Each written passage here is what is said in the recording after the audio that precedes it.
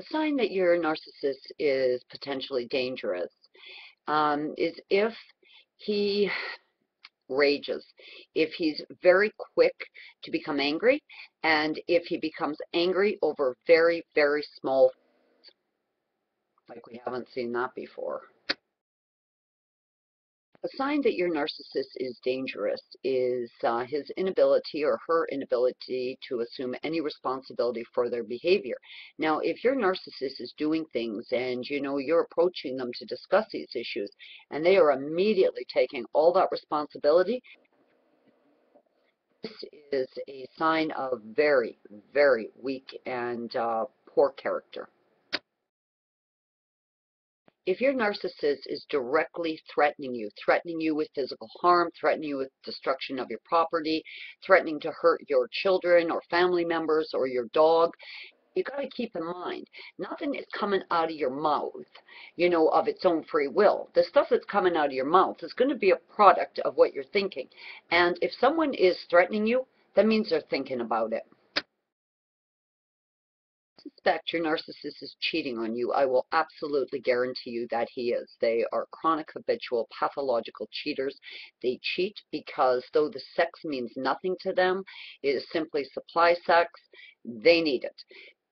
The problem with the narcissist is because the narcissist is such a gambler, risk taker, and inflictor of evil and harm, they will often engage in unprotected sexual activity, which means if they've been, fishing in the shallow end of the swamp, they're going to come home to you with no concern whatsoever as to whether or not they could be infecting you with something you probably don't want to catch. Your narcissist is an alcoholic or a drug addict or both, as Trevor was.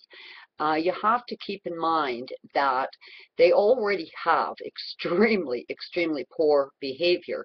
So when you add alcohol and drugs to that sort of mental illness and that type of ability to, just be a boundaryless monster, drugs and alcohol can really create a shitstorm that can result in some grave destruction.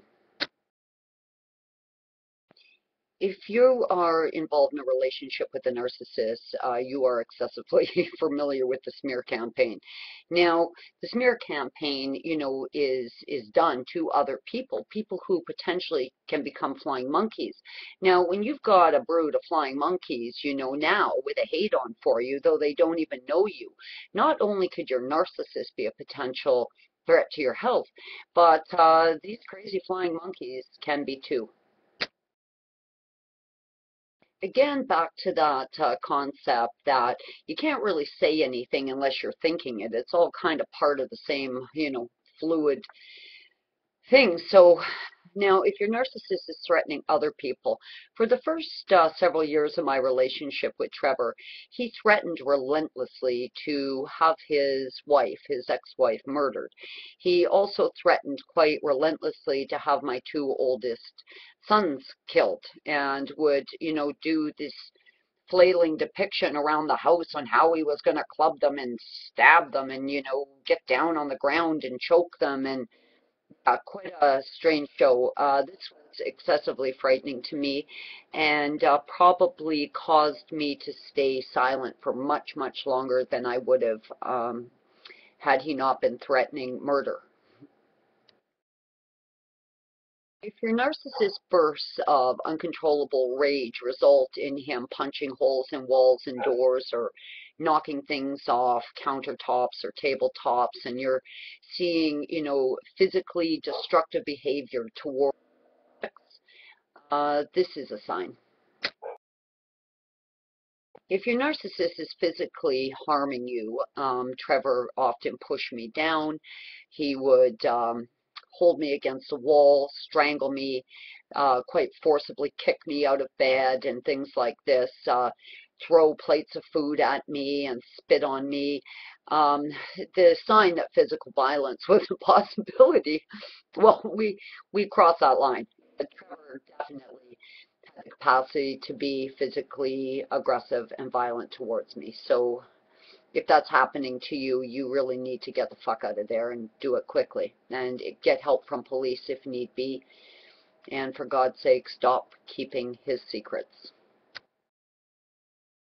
If your narcissist is experiencing what appears to be breaks from reality, that crazy demon-possessed look in their eye, as Trevor often got, you've really got to watch for that, because it's during these breaks from reality that you are really in a dangerous and volatile situation.